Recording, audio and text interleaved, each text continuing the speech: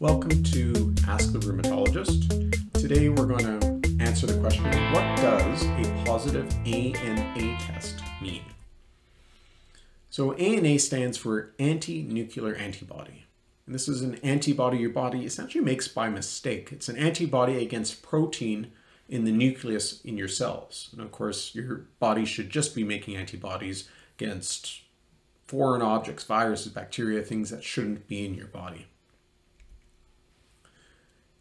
Even though the body does this by mistake, in the majority of cases, an ANA test is actually a false positive. It doesn't indicate anything wrong with you or that there will be anything wrong with you. It doesn't suggest on its own that you have a disease or any medical condition.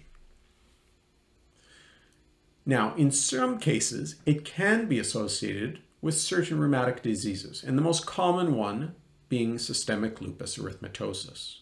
However, it is not diagnostic of lupus on its own. So a positive ANA test does not mean someone has lupus. A negative test certainly is reassuring.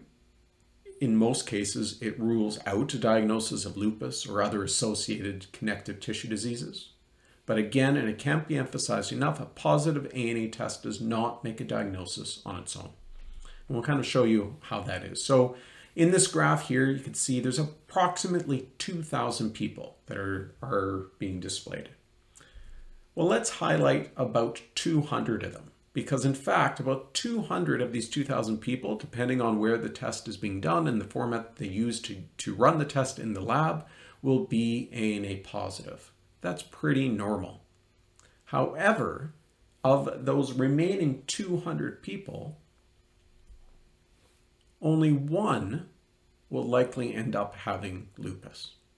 Meaning out of 200 positive ANA tests, 199 of them are just fine. They do not have an underlying diagnosis of lupus or a connective tissue disease. And hopefully that's quite reassuring.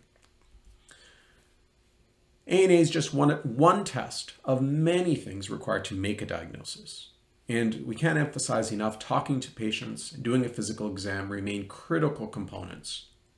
ANA is also only one of many tests that a rheumatologist may do to help make a final diagnosis. And it's putting all the information together, not just taking one piece, which allows us to understand what may be going on.